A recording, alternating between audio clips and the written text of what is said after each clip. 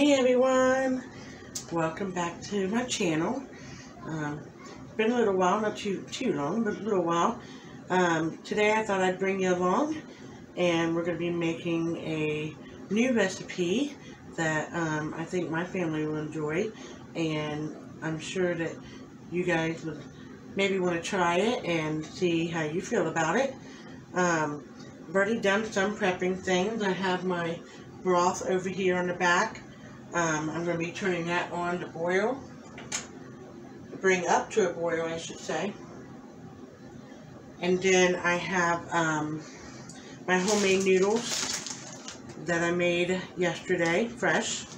So we got those. The recipe is a, you can use beef tips, you can use, or steak tips, you can use any kind of steak cut up. It's got peas in it and noodles, like I said, that I just made yesterday, and I just thought we'd just do it together. So the first thing I need to do is, we have mushrooms here, but I'm going to open up our beef so that it's ready.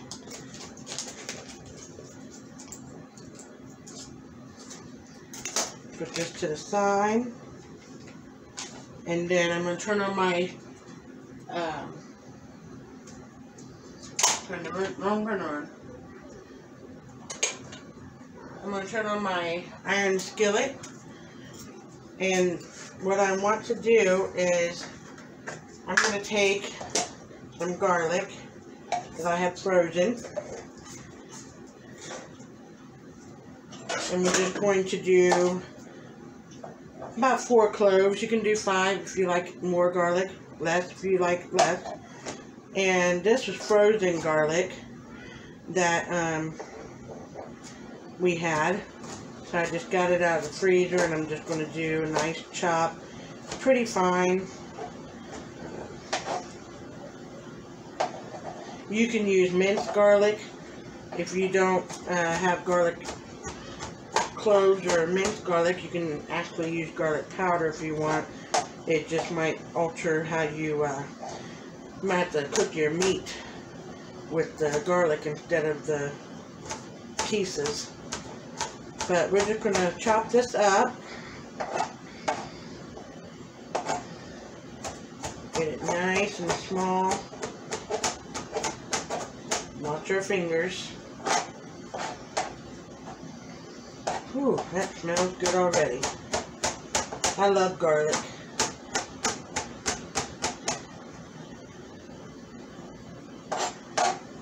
I use it in a lot of recipes. That's why I like to, when I get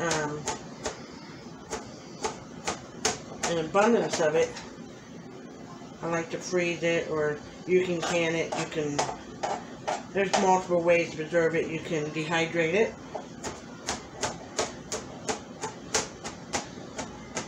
Now, when you do can garlic, a lot of people have asked, there's been, where at times it'll turn blue, or purple, sometimes green, and they're like, I don't know about that. All that is a chemical reaction to whatever you're canning it with.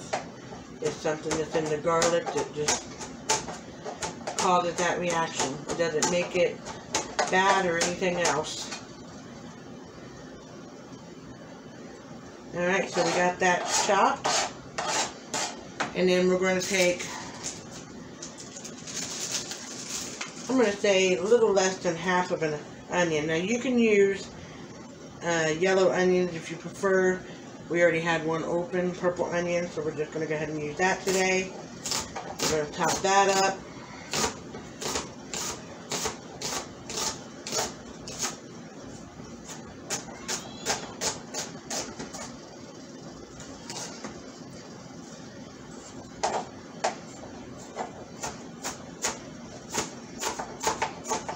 And like I said, you want it kind of small. You don't want big chunks in this meal.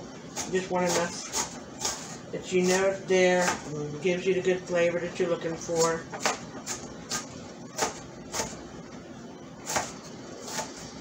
And I'm going to continue chopping this, and then we will continue on. Okay, so I went ahead and got the onions finely chopped like the garlic. And I'm using a cast iron pan, which is greased, seasoned, I should say, very well, so I don't have to add any oils. If you are using just a regular pan, at this point you want to add some type of oil to keep your onions and garlic from burning. I'm going to go ahead and add the onions in to get those started.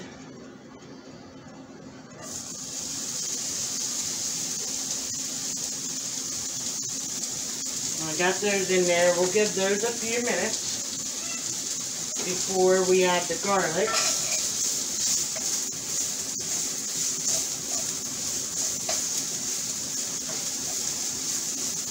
And now that we're cooking, I'll bring you on over here.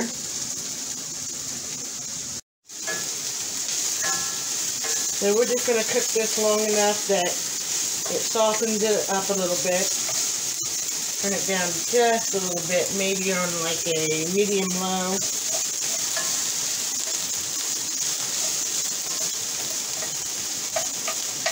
Got onions splashing out.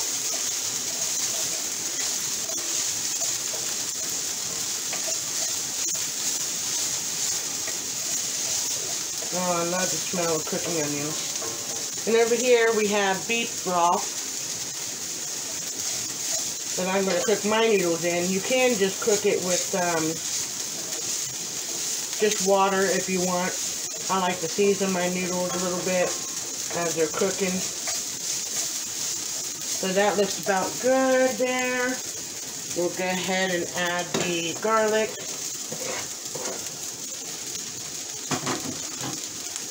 Cook that around.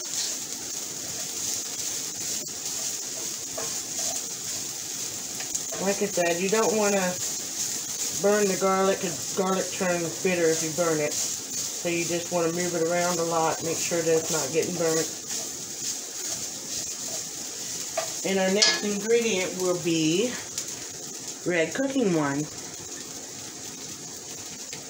So cook this just a little bit longer. Just enough to bring the flavors out of the garlic.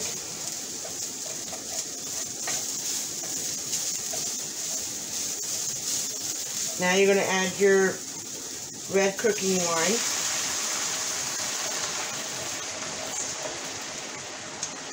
I'm going to say probably about 3/4 of a cup. Then you're going to let that slowly cook down. So I'm going to turn the heat back down to probably, well, a little less, well, I don't know, between low and medium. So you don't, just enough to make it simmer.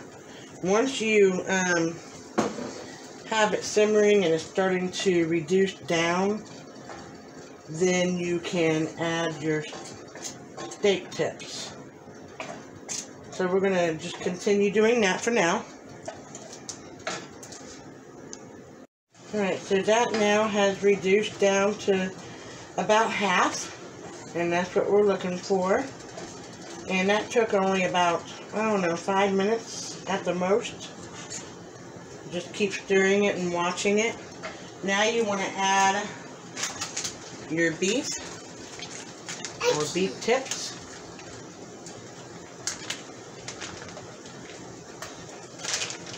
So the those can start cooking down.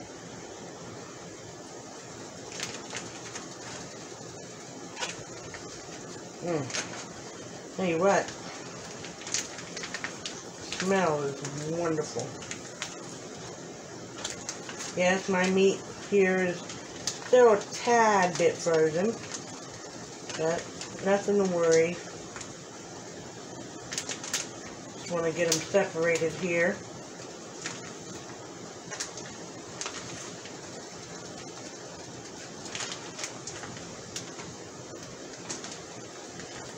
This is just a basic beef and noodle with peas recipe.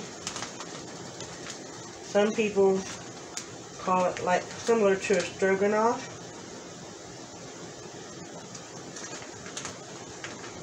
But it doesn't have the creams and things like stroganoff does in it.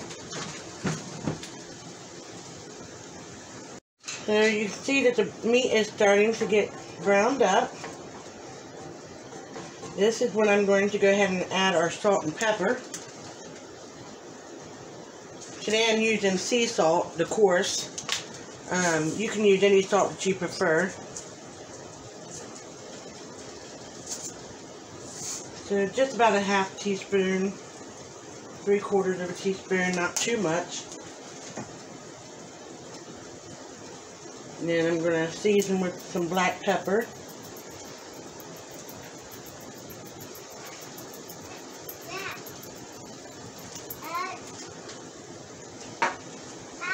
And just give that a good mix.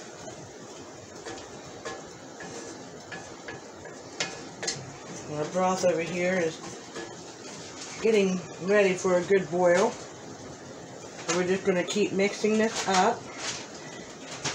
And I'm going to go ahead and add mushrooms. And you can omit this step if you choose. But we like our mushrooms. So we're going to put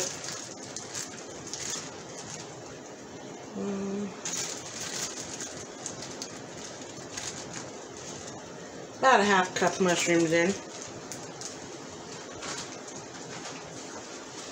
We used these last night because I made my strombolis. And if you want to have some good strombolis that you can make at home, I do have a video that shows you exactly how to make my strombolis. And my husband just really enjoys those. I can link that down below so you guys can watch that after you watch this video if you'd like. So we're just going to go ahead and continue cooking the meat until it's no longer pink inside. Turn it down here so you can see.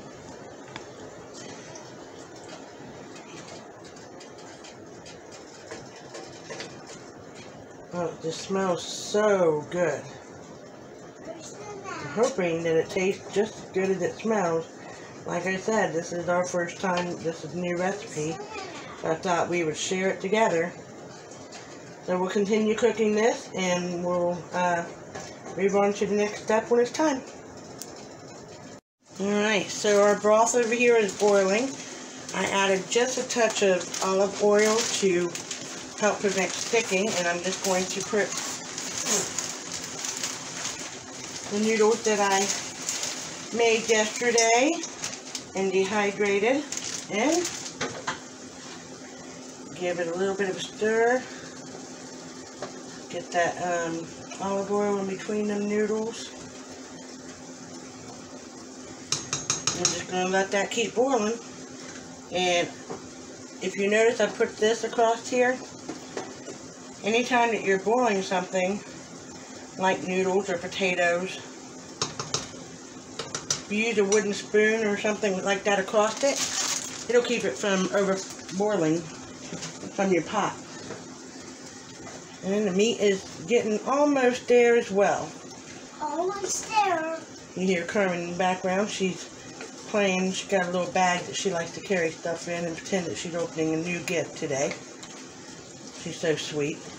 But I'm going to continue doing this and monitoring our noodles.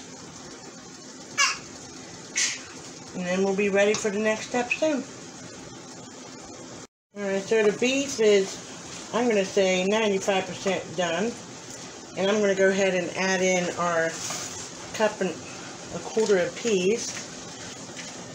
And just let that cook with that.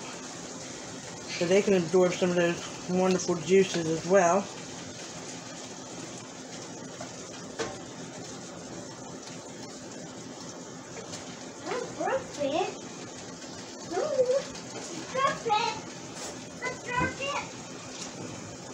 Yep, this is going to be good. I do believe so.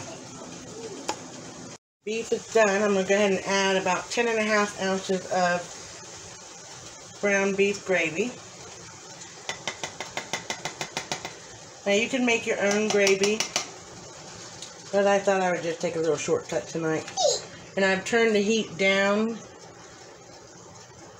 to 2, which is just above the low. And we're just going to mix this all together and let it incorporate with each other.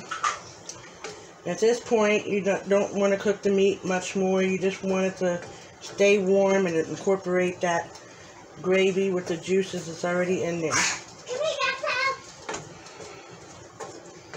And that's it. We're just going to let this marry together and wait for the noodles to finish boiling.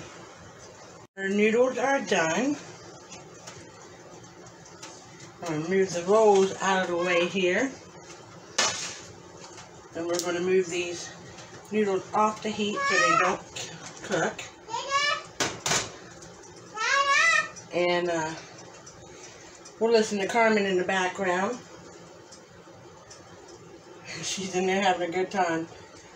So, yeah, the noodles are done. The meat mixture is done. And at this point, I'm going to go ahead and throw the rolls in because they only take a few minutes. And then we will show you the final product once we get it plated. So thank you again for joining me today. Truly, truly appreciate you all. And if you would, please like, subscribe, hit that notification bell. And that way you don't miss any of the future videos. We do all kinds of sorts of different things on this video. Just a family vlog. Anything from gardening to dehydrating, fermenting, making meals together, baking together. So just thank you for being part of our family. And we love y'all and have a wonderful week. And God bless you.